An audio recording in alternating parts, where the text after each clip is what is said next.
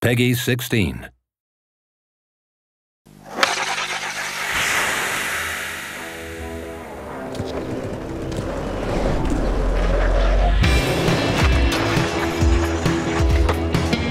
That's what's up.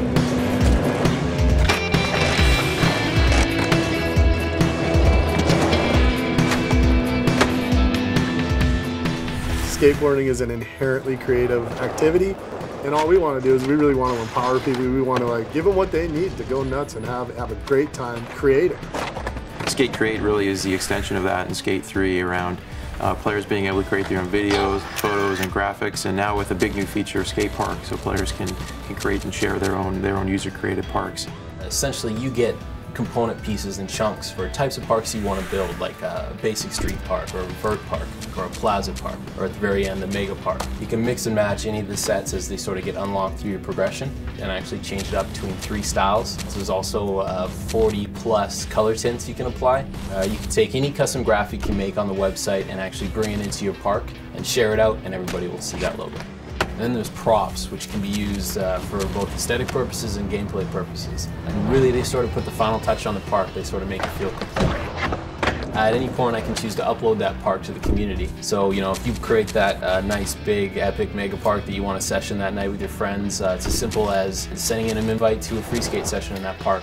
That park is then available to be seen in-game through the browser. You can go to the website. If you're killing time at work, you can actually browse skate parks. Flag it for download. The next time you come back to your console, it'll be there waiting for you. The single most revolutionary feature, at least for how I play the game, is going to be the object dropper. So now in the open world, you can pull up your object catalog and spawn from literally 100 different movable objects. You know, low rails, high rails, there's kink rails, dragon rails, there's things like bike racks and benches. Really anything that's in the world as a movable object is available on the object dropper. Graphics creators coming back from Skate 2, lots of little improvements. We're adding some nice usability things and revamping all the shapes. One of my favorites, which is just the ability to preview what the graphics going to look like on the skater, and once the graphics in game, the player can scale it and rotate it. Your teammates can also take any graphic that you've shared and send it to their game. Yeah. To create skate reel content this year is that we've opened up the advanced camera functionality for all players and use all those settings to make it just perfect. Instant replay mode will be available in online free skate 2 and help them to make even better team videos. If your team has put together like a YouTube montage of all your best clips, you can embed those in your team profile. In fact, take the best of the videos and photos that your team has made and surface those as your featured team video.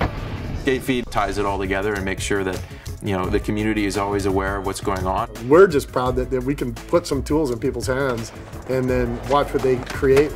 We figured you'd do something, but not what we're seeing.